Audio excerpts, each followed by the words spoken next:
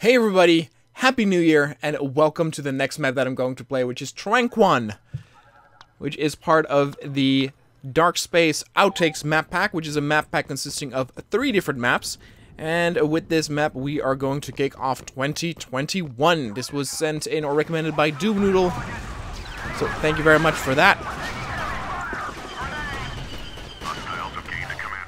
So even if the title of the map pack is called Outtakes, one might think that these maps are not necessarily that finished, or maybe they are leftover, so maybe the quality is not that good.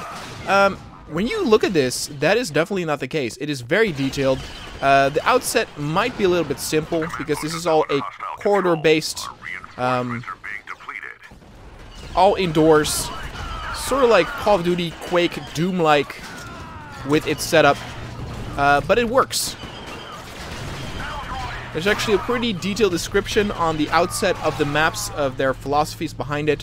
For example, even though this is a corridor-based, let's see, shotgun, yep, corridor-based map, the creator went out of his way to not actually make the map too big so that the AI gets confused, because of course the AI does have some trouble sometimes maneuvering through these narrow corridors and hallways, and by actually keeping it compact, the AI is actually able... Oh, wow, look at that. It was Sakura. This is Sakura. I do always think... Oh, killed my own guy here. Feel that hero units are a little bit overpowered in maps like this. But I do really like the aesthetic. The other 2 maps, which we will also talk about, there's apparently a map that it's more of a grass plain. Maybe something like this, how it's outside. However, it did say that that is the most unfinished map, and that it's very clear that more was intended for that. And then there's the other one, which is a cave map, which isn't really anything special, but is also quite balanced and fun, it says. Few graphical glitches here, but nothing too bad. Again, I'm mostly impressed with like how detailed some of these rooms are, you know, having like little computers on them. That one room that has a, you know, deconstructed R2 unit on there. It feels very cool, very much alive. I do also have to say that please do not be alarmed if in the coming days you will also see some videos, some Star Wars videos, not necessarily of Star Wars Battlefront. Me having watched the 2nd season of The Mandalorian, I got so into like Star Wars that I'm like watching the Clone Wars now probably for the first time. Which that's a long story. I'll give you the gist of it right now. I tried to watch the Clone Wars season a long time ago, and I thought that the first season was just so childish and boring that I never got through it. And then I just watched a few of the cooler battles that people recommended, like landing at Point Rain, the Battle of Umbara. But you do miss context if you don't watch the earlier seasons and things, especially some of the clones. You have no idea who they are. So I decided now to rewatch it again, and I got past the point where I stopped last time, which was the episode where R2-D2 gets kidnapped, which was just such a boring episode to me, because there's no suspense, because you know R2 is going to be fine because we know he's in the movies. Most horrible thing was, though, that once I was done with that episode, there was an episode where Jar Jar is the main character, and the droids think he's a Jedi, and that episode is also just god-awful. Luckily, though, the episode after that with Luminara Unduli and Ahsoka battling against Ventress is then actually one of the cooler episodes there. But I still have a long way to go. But yeah, basically because of that, I got so much into Star Wars, I'm doing all sorts of like cinematics for other channels, things with XCOM, but also just feeling really much the urge to also play some other Star Wars games. And this would be the channel to share that with. So I'm not entirely sure yet what I'm going to play. Might be Republic Commando. I just want to do some stuff with clones, I guess, which is weird because The Mandalorian obviously has nothing to do with that. I also actually bought the Clone Wars game on Steam, which doesn't really work. And forgive me for not talking about this map a whole lot. But again, the simple outset of the map makes it to where there's not a whole lot to talk about. It's solid. It's good. Again, it's very detailed. It's very small. You've pretty much seen everything there's to offer. I think it works fine. In my honest opinion, I just, you know, having the hero units makes it actually a little bit less fun. I think the way you should play this is like an old school Call of Duty Doom-like game. You know, having these corridor fast-paced battles. But yeah, no, so very much into like all sorts of Star Wars properties again. Oh. All thanks to The Mandalorian Season 2, because my god, people, what a good season that was. Oh god. I might also actually upload the review, or my review of the second season on here. I did a review already on the Kanoa Reviews channel of The Mandalorian Season 2, and what that will also give me, that'll give me some time to actually play some maps and mods for Battlefront 2, so that I can kind of, you know, create a backlog so that I can upload all of them, so that I don't have to worry about that. For example, after this video is done, I will immediately play and review the next 2 maps that come with this map pack. That makes it just a little bit easier for me to get the work done.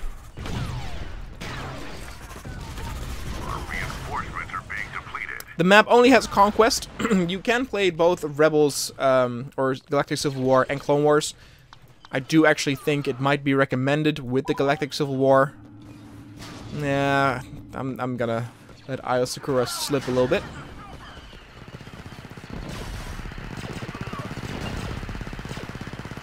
Since again, I'm going to create a little bit of a backlog, or I'm going to be playing a lot of Battlefront 2 over the next day, it's also the perfect time to again let me know some recommendations or requests of maps or mods you would like to see on the channel. There are still just a ton of maps and mods coming out for Battlefront 2. Really makes me happy. Got very positive vibes on the top maps of the year. Definitely want to do that again for 2021. Our reinforcements are being depleted.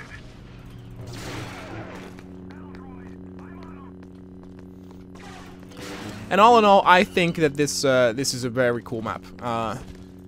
Very nice. It's cool too to actually start 2021 with something positive.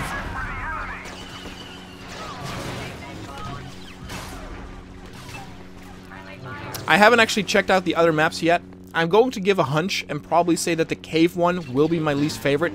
It all depends on how empty and unfinished that grass plain map feels.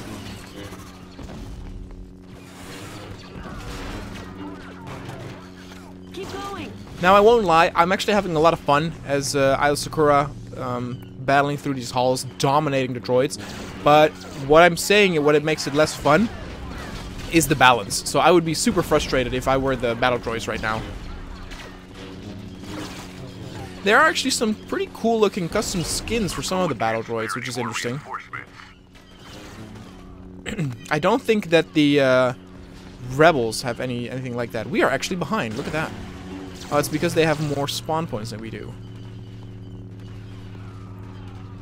I don't think the map will raise any eyebrows or, you know, be considered super special, but it's also, there's not a whole lot of flaws. Hostile reinforcements are being depleted. You know, it does what it does. The only thing is that little, like, graphical glitch there.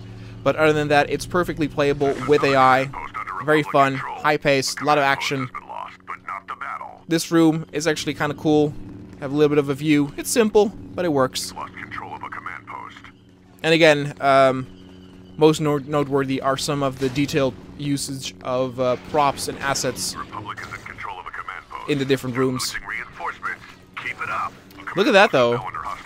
They have mined some of those like super narrow rooms, making it really difficult to actually capture those points. Very interesting. Oh.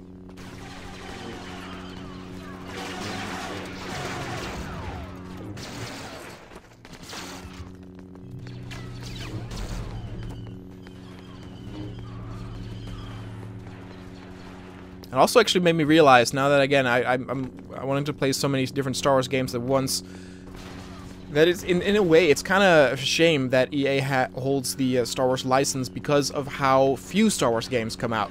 Now, mind you, in the time when of course LucasArts did their games, there were a lot of Star Wars games that were very mediocre to also pretty bad. But at least there were a lot, and a lot of different ones. So there was always something that was up your alley, where it was like a strategy game, or an RPG, or a racer, or a space sim. There was always something. And now we have to wait like once every year, or once every 2 years if we're unlucky, for something new with Star Wars. I mean, out of all the companies, you would think it would be EA. That's all about quantity, not quality.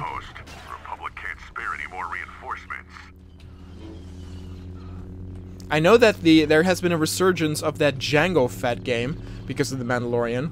Apparently it's been getting good, like, retro reviews and stuff. So I might want to take a look at it as well. But I very much remember that when that game came out, it got very mediocre reviews. It wasn't a crap game, but it was like a 7.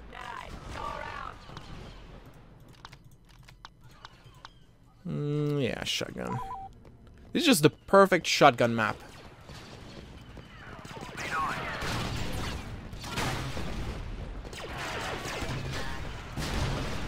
There also is enough cover. You don't really see me make usage of it, but it's tall enough to where it does its job. The enemy has taken a command post. The Republic can't spare any more reinforcements. Lost control of a command Regular post. one.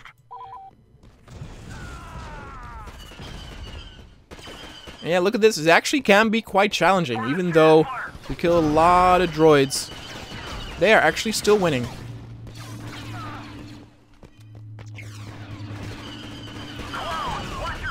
Yeah, rather than actually capturing that point, I'm just gonna join my clone brothers and hopefully destroy some of the clankers.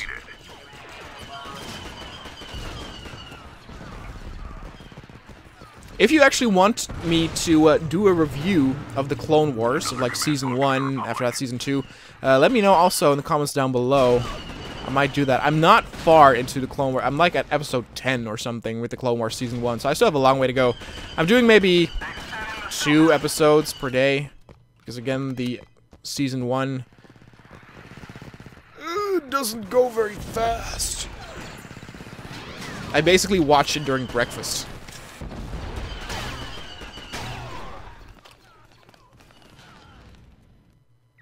Oh, there we go. Anyway, guys, if you want to download this map, you can find the link in the description down below. Don't forget to let me know any recommendations or requests on maps or mods you want to see. Thanks so much for watching, and I'll see you guys next time.